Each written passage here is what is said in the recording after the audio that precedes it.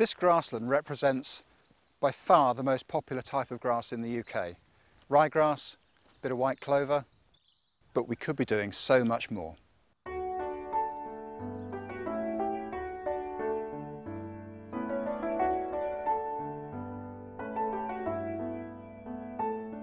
I'm Ian Wilkinson and my business is Cotswold Seeds. We are retailers of grasses, legumes and herbs, and we put together seed mixtures for forage use for farmers across the whole of the UK. And we get to see, as a result of that, what people sow, why they sow it, and of course hear back the results, good and bad. When I left agricultural college, which is nearly 30 years ago now, I found at that time, which was of course a time of very intensive agriculture, dependent largely on the use of nitrogen fertiliser, that we were seeing the vast majority of farmers growing ryegrass because it responded very well indeed to nitrogen fertiliser. What are you mixing here then, Rob? Okay. Well, we've got Cosmolet, Dassas, rough-stalked meadowgrass, Yep. a falcon tall fescue. Yep. What's changed is the nitrogen price is very high. Also, protein sources are limited and quite expensive. And so the fact that legumes, in other words clovers, can provide free nitrogen because they're nitrogen fixing plants, fixing nitrogen from the atmosphere into the soil, and because they're rich in protein, they make very good forage plants for farmers.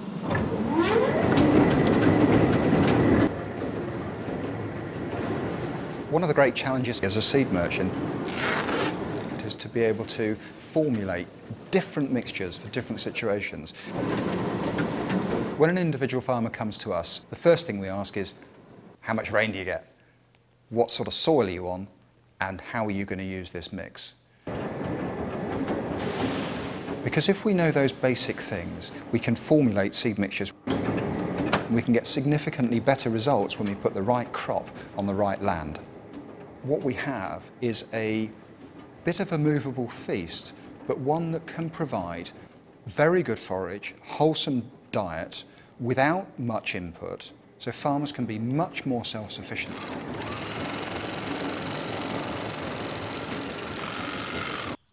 As is the case with Manor Farm near Chedworth. Manor Farm Chedworth is a typical Cotswold farm. It's got light, stony soil and it's on top of the hills. And this particular field has had a complex seed mixture in it for the last 3 years or so. Time for breakfast. Yep. Go on then. Fantastic.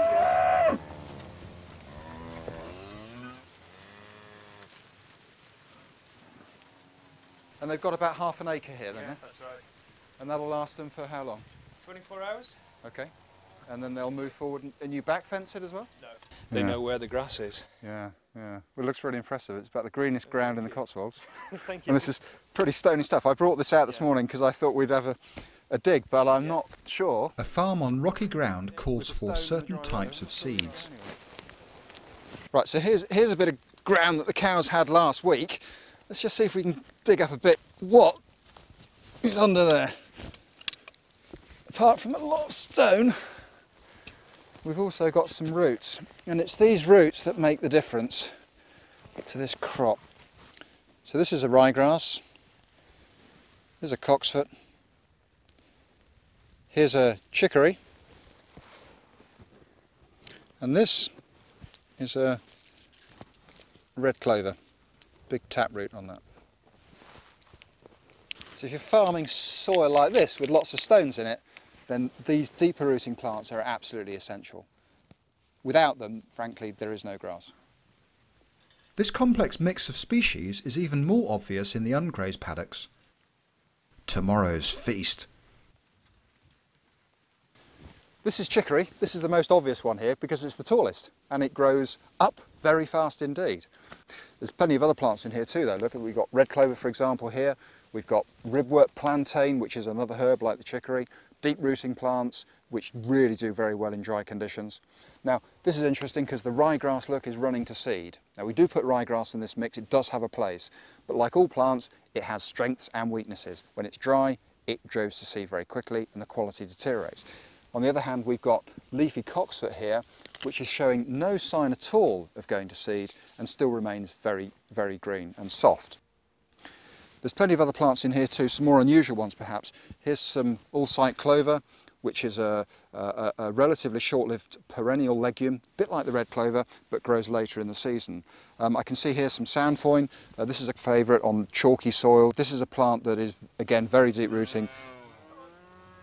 There's your big mix of different species, which delivers tremendous benefits, not just in terms of forage, because we know it's a good forage mix, but also in terms of soil improvement. These deep-rooting plants really do make a big difference to the soil.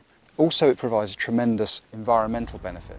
There's lots of insects here, you can hear them buzzing around us all the time. And it also provides pollen and nectar all year round, because what you've got here is a rotation going around a whole field situation, not just on margins, where because of the regrowth and the rotational grazing, we've got flowers literally going around this whole area all the time.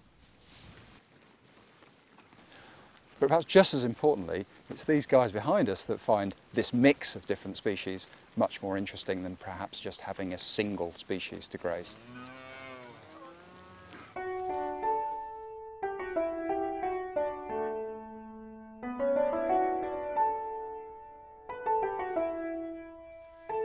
It's a way of farming, a philosophy even, that's shared by an increasing number of farmers. My name's Ben Mead. I'm a dairy farmer and we farm just outside Ponsanooth, not far away from Falmouth in Cornwall. The high input, high output system that I inherited was definitely considered best practice 20 years ago. Come on guys, come on. There was an army of advisors who were saying, oh, well, you do this, that and the other, but essentially we were shoveling large quantities of grain into animals to get reasonably large quantities of milk back out of them. I really wasn't making much of a return on it, so we started asking the questions of who produces milk at the lowest cost. Inevitably my answers kept going back to New Zealand. Come on guys, come on. So we then moved very quickly to 100% grazing. Come on, you daft creature, come on. And then at the same time we started introducing more seeds and more plant diversity. Here we've got a number of diversities. We've got some red clover here, which is actually feeding all the soil bacteria. It's gathering the sun and the soil bacteria are producing nitrogen for the soil, so they're feeding the soil and all the soil microorganisms. We've got a bit of plantain here, and that's again quite healthy. I used to call it whey bread. The travellers used to be able to live on just this alone. Well, it's actually quite tasty as well too. It's got a nice crisp crunch to it as well too. And there's all sorts of various rye grasses and weed grasses and things in here. And also you'll notice that there's lots of different stem sizes, and these kind of act like flossing for the teeth of the animals as well. So there's actually quite important to keep all these long, stemmy, what looks like rubbish to most farmers. That's how nature intended. They need to graze the stuff as it comes, not stuff that's been processed. I think there's quite a lesson there as well. What we found when we stopped using the fertilisers, we were finding increased quantities of weeds and things taking off.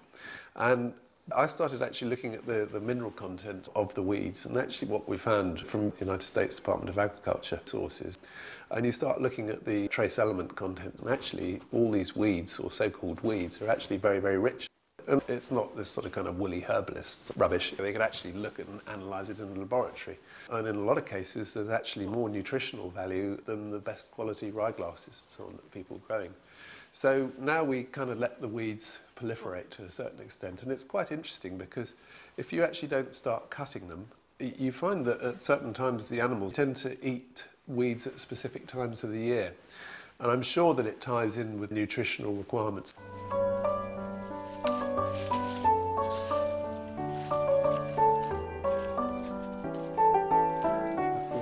Rush out and spray things and spread fertilisers and chasing all that last drop of yield. You have a lot more time to either watch telly or actually go out and walk around the farm and observe and see what's going on.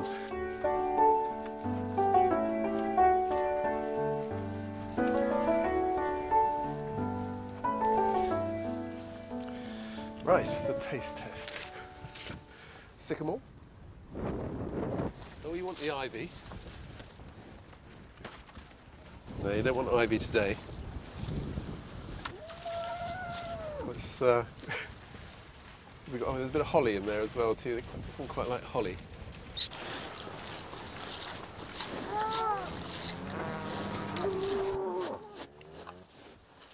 Notice how they're all sniffing the leaves and so on through there. There's definitely a perusal of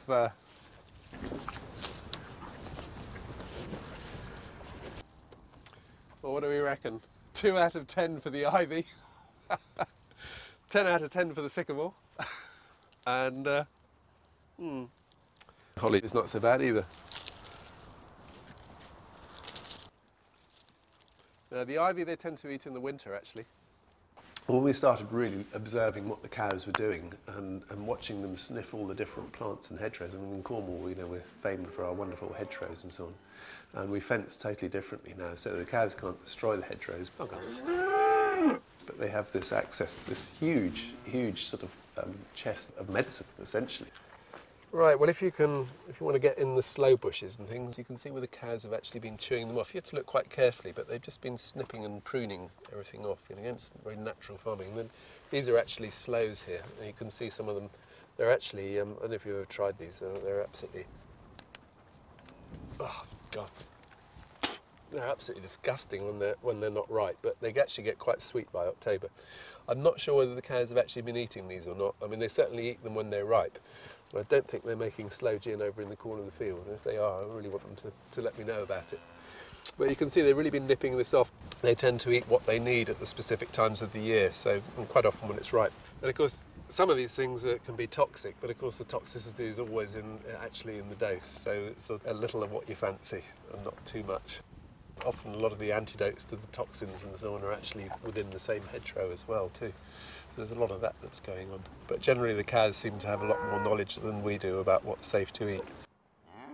Well, I think you have to give animals the opportunity to access self-medication, and that's where our hedgerows come in. And you know, I've been to so many other farms where you can see the cows trying to self-medicate the hedgerows and things, and there's an electric fence that's got such a big shock in it, and these cows sort of dancing around thinking, shall I, shan't I need those nettles in the hedge.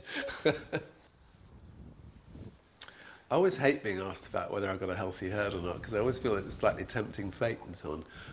We haven't really had a vet here now for about 4 or 5 years. See these bits down here, it's what the Americans call happy lines. I love that, the idea that cows can have happy lines on them. And I think there are all sorts of things at play. I mean, our cattle walk considerably further than many cattle. They're on clean pastures at least every 12 hours. They eat a diet which they evolved over thousands of years to actually eat, very much on a sort of meat and 2 potatoes. Well, not meat and 2 potatoes. To put a cut on that. Actually, they used to be on meat and 2 potatoes, probably. But they're on a very natural diet, which has a huge diversity in it, increasing diversity in it.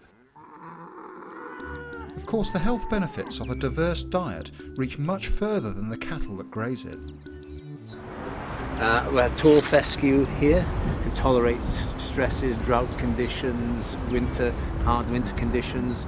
And next to it is meadow fescue. Meadow fescue is actually the closest. These are all individual varieties. Of course, when a farmer is reseeding a field... Professor Nigel Scollan conducts research at the Institute of Biological, Environmental and Rural Sciences at Aberystwyth University. The most important benefits from species-rich pastures, these grasses are very rich in important nutrients to feed the animal and make the animal productive and to improve the health of the animal. But of course those grasses also will have improved nutritional characteristics which reflect through in the meat. So grasses, and we look at the grass around us in this lovely sward, is quite rich in fat. That fat contains very healthy fats, the omega-3 fatty acids, which will feed from the grass through into the animal and relay through to the meat, giving it a higher profile of useful fats in the meat. Healthier soils, healthier animals, healthier produce, all stemming from a greater diversity in pasture.